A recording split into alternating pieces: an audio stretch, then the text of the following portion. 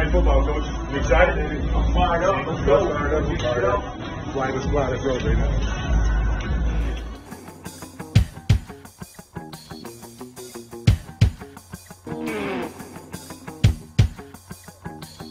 Welcome back, everybody, to another episode of Eagles News Now. I'm professional wrestler Chris Wilde, live from bar 4133, and we are just under 2 hours away from the Eagles and the Cowboys Sunday Night Football. Now, look, I don't have to tell any Eagle fans watching this. This is the biggest game of the year for us. No matter what the records are, we always circle this game on the schedule, and we get to face them in Philly first go around. Now look, it's not going to be 70,000 people there, but I believe that the almost 6,000 that are there will make it sound loud, as every single one of us hate the Cowboys, and for numerous reasons. I mean, let's go back to at least when I was growing up. I had to hear over and over again how this was America's team. Self-proclaimed America's team. That's the audacity and arrogance that this Cowboy franchise has bestowed on us. We've always had to deal with the fair weather fans that only come out when the Cowboys are doing well, which hasn't been much in the last 20 years.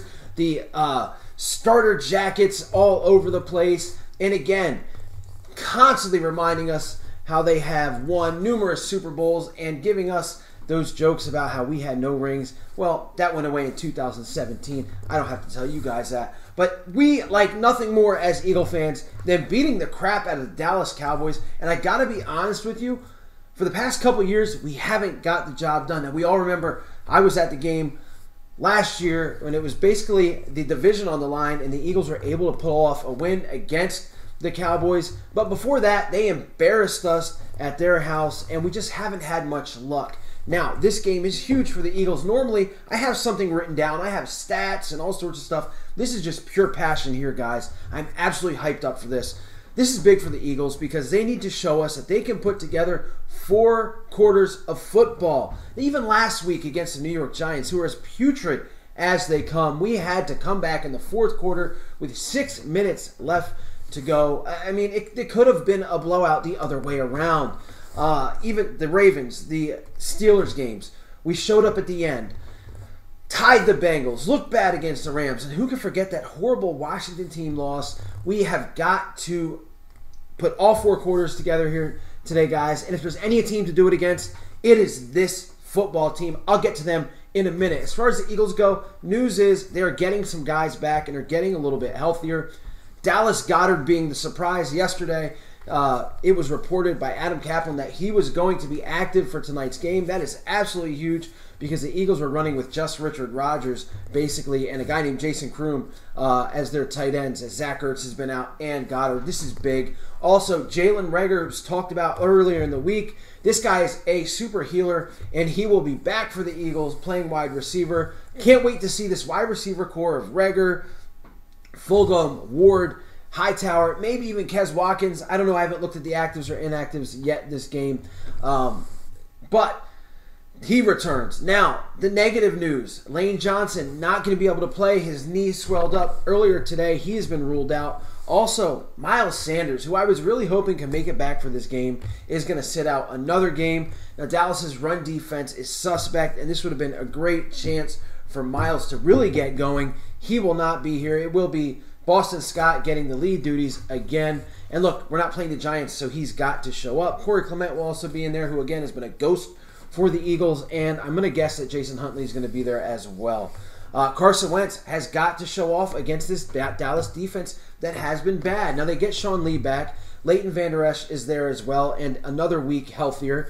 So it's not going to be as easy as it seems. And also, the Eagles cannot look over any team right now. At 2-4-1, we just can't. We got to play these guys like they're the better teams on the schedule, like they're the Steelers, like they're the Ravens. They got to play hard throughout.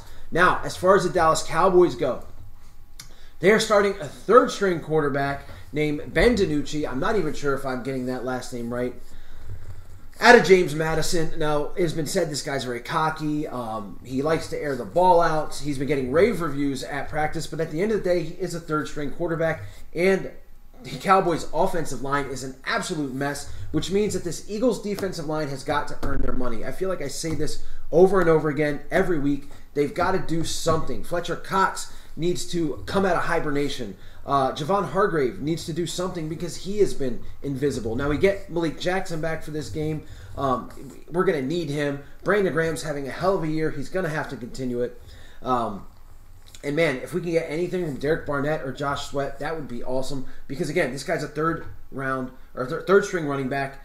If the Eagles cannot beat a third string running back, if this defense cannot, quarterback, if they cannot beat him, I don't know what to tell you guys. When speaking of running back, they do have Ezekiel Elliott. Now, he has had a bad year, but he can be dangerous, and he loves playing the Eagles, as we always seem to have a problem with him.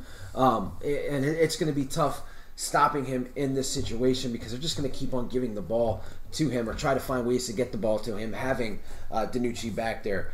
Also, we're going to have to see a guy we would have liked to draft in C.D. Lamb. They have Amari Cooper and a guy named Michael Gallup who couldn't keep his mouth shut this week when he said he hopes the Eagles defense brings the house. Now, if you need any other bulletin board material, then knowing that it's the NFC East is on the line and it is Cowboy Week, I don't know what to tell you, but there it is. There's your bulletin board material. Bring the house and make him pay for saying that. As far as the Eagles go, I forgot to mention their offensive line because, to be quite honest, it absolutely scares the hell out of me what they're doing right now. You had Jordan Mailata at left tackle playing pretty well. Nate Herbig next to him was good. They had to switch that up last week a little bit because of injury. Like I said, Lane Johnson isn't playing, so now what you're dealing with is Jason Peters coming back.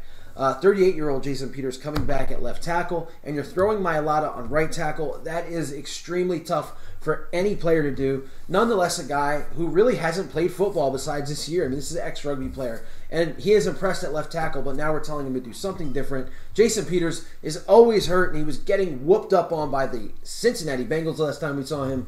So I am absolutely concerned about this offensive line, as the Cowboys do have some talent on that defense. They just haven't played. They just haven't played well. And if any game for them to wake up, it's against us, and I don't want to see that. So I hope this experiment that's being thrown out there works. And, man, Mailata will be golden in my eyes if he can shut out DeMarcus Lawrence, who is definitely the best guy on that Cowboys defensive line. As far as a prediction, if you're looking for a prediction from me, I hate to give score predictions. I think the Eagles are going to win. I think they should win this football game. But I do caution you, if there is any team or defense that will make a bad team look good, it seems like it's been the Philadelphia Eagles. Now, Vegas has them up by 10.5 last I checked. It might have went down since Lane Johnson went out. Again, that is nothing but bulletin board material for the other team. Nobody knows anything about this DiNucci guy. He could end up being great. I just don't know. I don't want to see it against this Eagle team. I want to see 4 quarters of straight kick their ass football from this team for the first time this year. You've got guys healthy. You got guys coming back. And you are in a groove if you're Carson Wentz. And let's just tear this team apart limb from limb. So when I come back on my live, I'm not absolutely miserable, and I am actually happy for once. I don't want this to be a nail biter either, guys. I just don't. Let's get this victory. It's against the Cowboys, and let's start making this season worth something, as I think the Eagles can if they get on a roll. Again, nothing from this year tells me that they're going to do that, but I've got faith in my team. I bleed green, and there is no way I'm not going to be hyped up for a Cowboys fan, no matter what state our team is in. With that being said, guys, enjoy the game. As always, if there are any other updates, I'll cut in live. Stay safe, stay healthy. The Cowboys absolutely suck. Dallas sucks. Go Eagles. And I'll see you guys after the game. E-A-G-L-E-S, Eagles! E-A-G-L-E-S, Eagles! I need Eagle Nation to stand